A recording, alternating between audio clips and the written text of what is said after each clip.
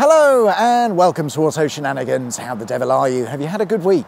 My name is John. Thank you very much for joining me for another exciting episode of Secrets of the Motorway. I'm back on the M6 this week. If you missed the two previous episodes I did on the M6, be sure to give them a watch. If not, don't worry about it. We'll just carry on from here.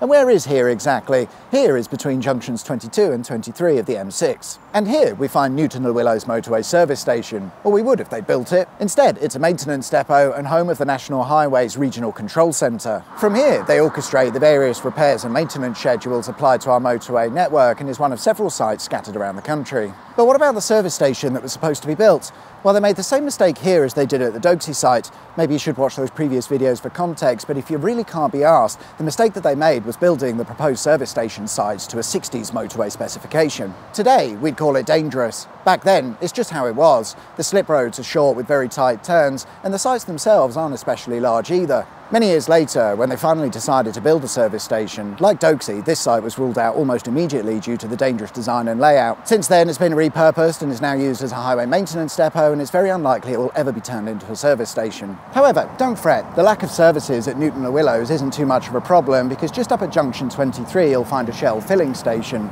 It's not an official motorway service station, so the pricing tends to work out a little bit cheaper. That's this week's useful consumer advice. You're welcome. You'll also find what appears to be an abandoned building. This isn't part of the script, I've just stumbled across it myself. Any ideas what it is? Because I don't know. Junction 23 is also known as Haydock Island, and it's where the M6 meets the A580. When it was first built, it had a typical roundabout design, but then in the late 60s they made a few changes, which, according to website Sabre Roads, led to them constructing the first hamburger-style roundabout in the UK. This is where you take a normal roundabout and send a main road right through the middle, and I suppose it sort of looks like a hamburger. Junction 25 is interesting because it's a near-mile-long spur road. It's always been like this since it was completed in 1963, but I'm not really sure why they built it this way. I have a couple of theories, mainly that it was probably the cheapest option, and perhaps it was designed to work alongside Junction 24, which by no coincidence is also missing a set of slip roads. The two junctions combined give us access to the motorway in all directions, and I think it's been set up this way to manage traffic around Ashton and Makerfield. You can tell Junction 25 is of an old design because it's become a bit of an accident hotspot.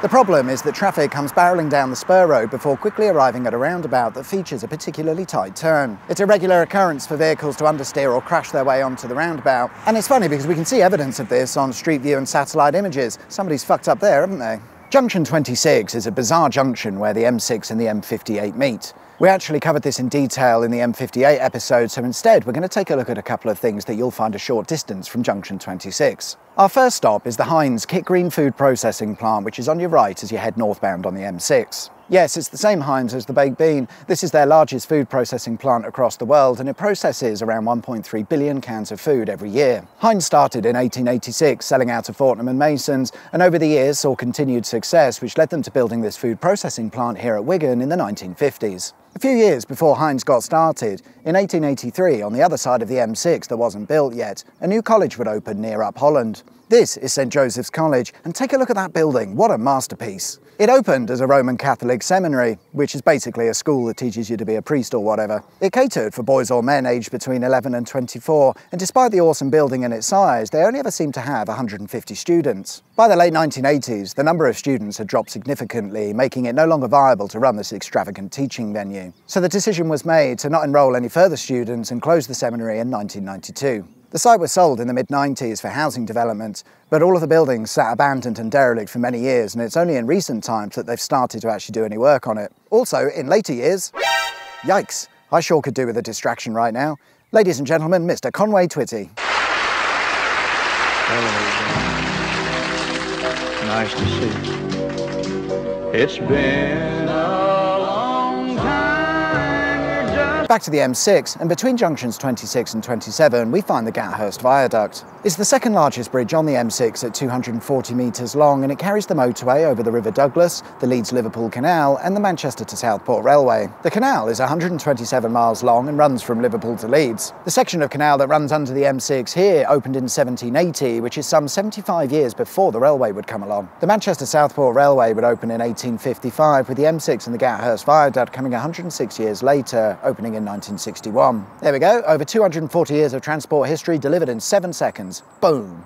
According to the original plan, Junction 27 was going to be laid out with this rather odd arrangement. Instead, they opted for a more simple roundabout design, but there doesn't seem to be any documented evidence as to why they changed their mind. It might be due to plans that came later on to build a connecting road that would run from Junction 27 into the centre of Wigan. A roundabout layout certainly would have been more suitable for this proposed new road, but looking around, I don't see this new road anywhere. Indeed, it was cancelled, but they did start to build it, which is why Junction 27 has got this rather odd two-lane arrangement connecting up to the A5209. If you follow the lanes along, you might spot a bridge that takes the A5209 over, well, nothing. Had this new connecting road been built to plan, there would have been a dual carriageway where I'm standing right now, going underneath a bridge on its way to Wigan. I'd be doing the people of Leyland a disservice if we didn't stop and talk about the massive impact the town has had on British motor vehicle manufacturing. So, between junctions 28 and 29, we find Leyland Trucks, a manufacturer of trucks in Leyland. To most people, certainly those over the age of 35, when you say the words British and Leyland in the same sentence, it conjures up memories of mass buyouts, company failures and the entire demise of the British motor industry. Let me know if you want to hear more about that story, it probably deserves a video all on its own. But back to Leyland Trucks, and they're one of the few survivors from this perhaps questionable past. They started out in 1896 as the Lancashire Steam Motor Company, operating from a small workshop right in the heart of Leyland on Herbert Street. By 1968, they had grown to become the 5th largest vehicle producer in the world, but it all went tits up from there and went wrong. Like I said, I'm not going to go into the history, it needs a video all on its own. What we need to know is that the assembly plant here in Leyland opened in the late 1970s, and then in 1998, Leyland Trucks was bought out by a company called PACCAR. PACCAR also owned DAF Trucks and the rather awesome-looking Peterbilt trucks. Under PACCAR, Leyland continue to manufacture trucks to this very day, meaning Leyland has got 127 years of vehicle manufacturing history. Are there any other cities that can claim such a feat? I'm not so sure. Well done, Leyland.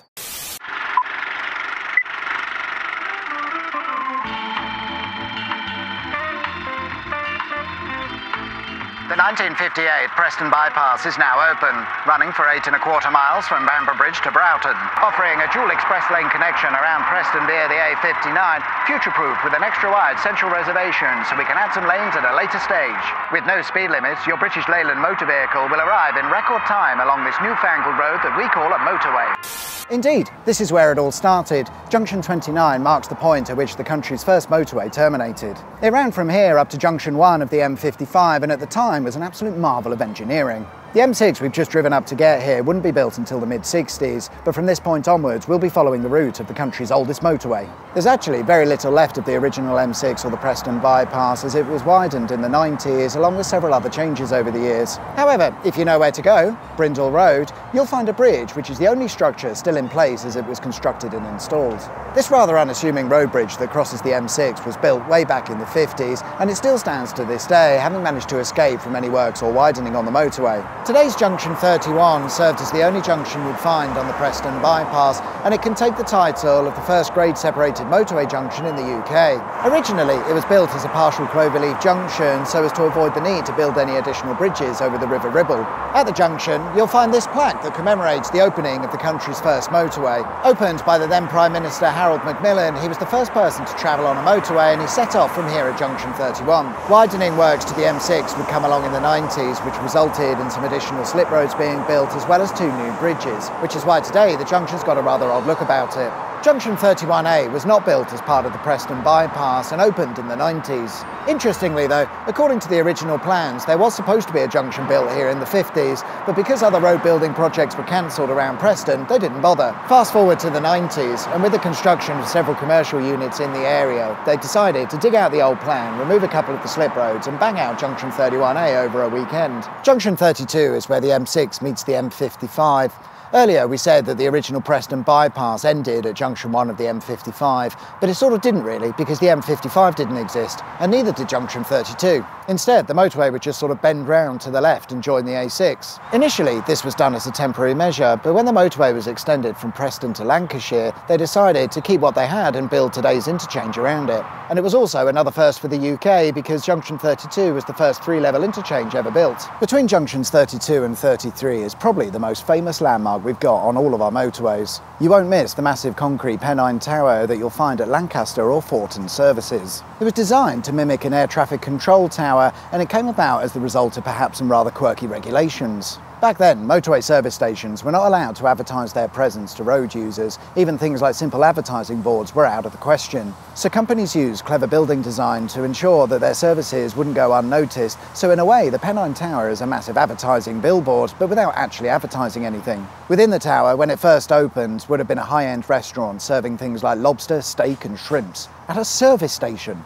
On the top was a customer-accessible sun terrace, which really was just access to the roof. Nothing too amazing, but of course the view from the top and the unique proposition of going up the tower surely made for a memorable experience. Apparently not, actually. Only after a few years of opening, the restaurant and tower began to struggle with the business running at a loss. Cutbacks were made, quickly, with the high-end restaurant becoming a basic trucker's lounge and the shrimp and steaks replaced with basic service station food. You know, the crap that they've now got a reputation for. By 1989, it was all over as far as the public were concerned and the tower was shut off. It did continue to be used by staff for storage and training up until 2004, but since then, the tower's pretty much sat abandoned. So after 20 years of just being sat, will we ever see a return of the Pennine Tower? No. And there we are then, guys. That's all we've got time for this week. Thank you very much for watching. I hope you liked the video. If you did, there is of course a button specifically for that. And if you haven't subscribed already, please consider doing so. That'd be wicked sweet awesome. Enjoy the rest of your week, whatever it is you get up to. My name's John. You've been watching Auto Shenanigans, and I'll see you guys next time for another exciting episode of Secrets of the Motorway. Till then, take care. Bye-bye.